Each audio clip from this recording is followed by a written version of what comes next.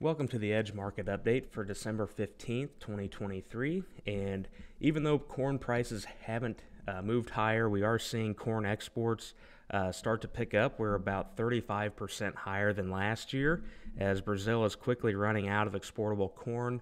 They had a large second corn crop last year that was exported to China, but soon China will be demanding our corn here from December all the way to probably close to February and March. Our export window should be wide open, and hopefully that helps price carry higher.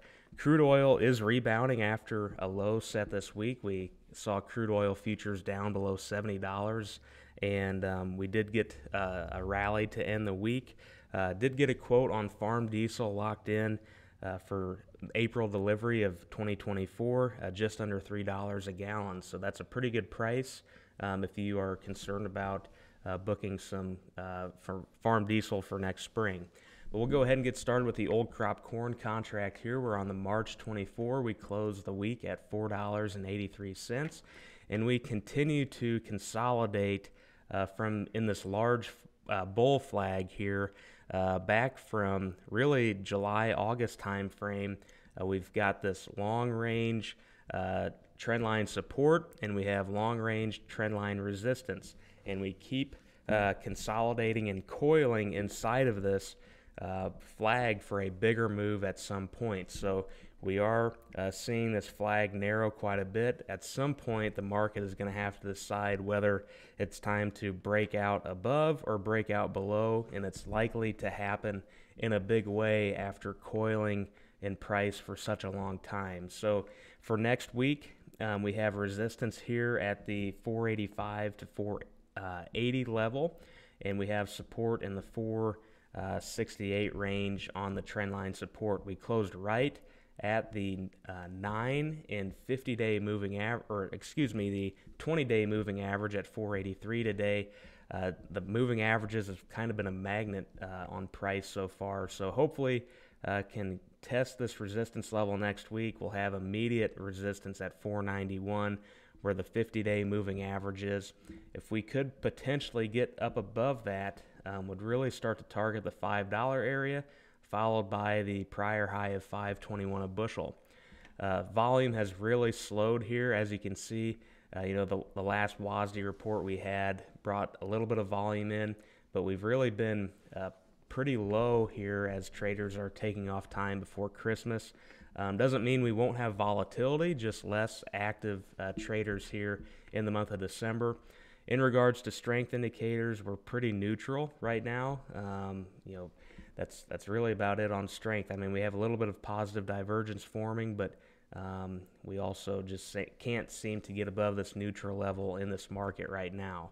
Money flows did get very oversold this week, and it looks like it's trying to form a bottom, so that is a good thing if we do get some positive price action next week. Certainly have some room to run here on the money flows in the short term.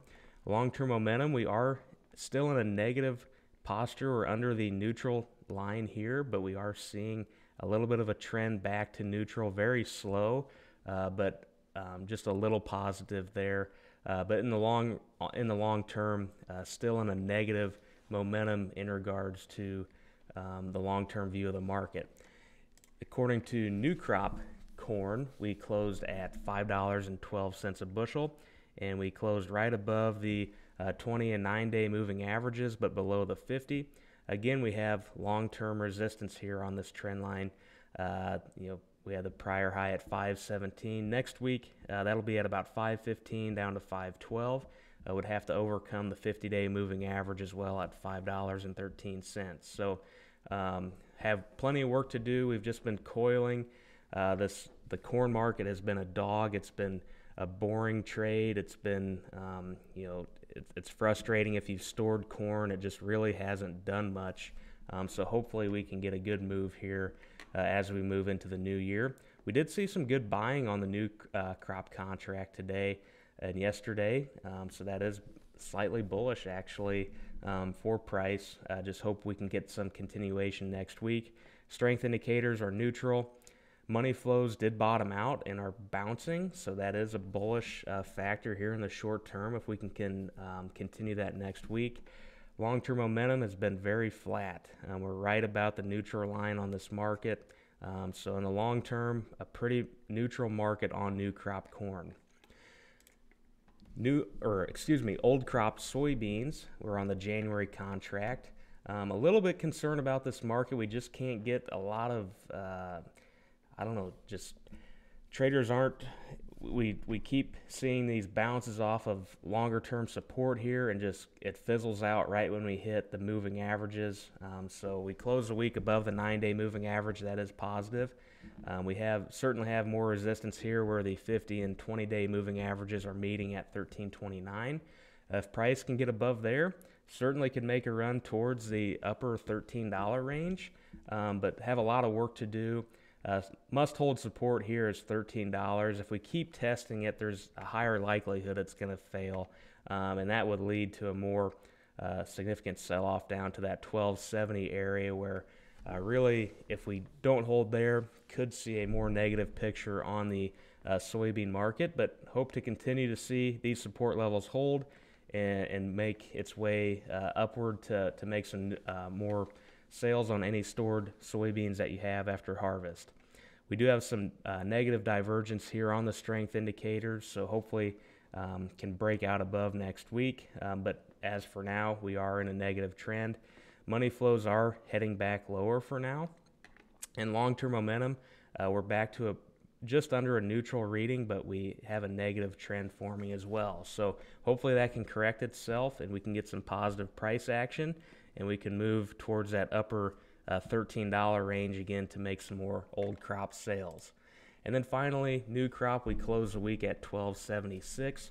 Again, we have some negative price resistance here. We had the prior high this week at $12.92, and we closed below the 20 and the 50-day moving averages again. So just have some negative pressure on price, it seems like. I would really like to keep seeing that $12.58 down to the $12.51 range hold as support if we do get some negative action next week.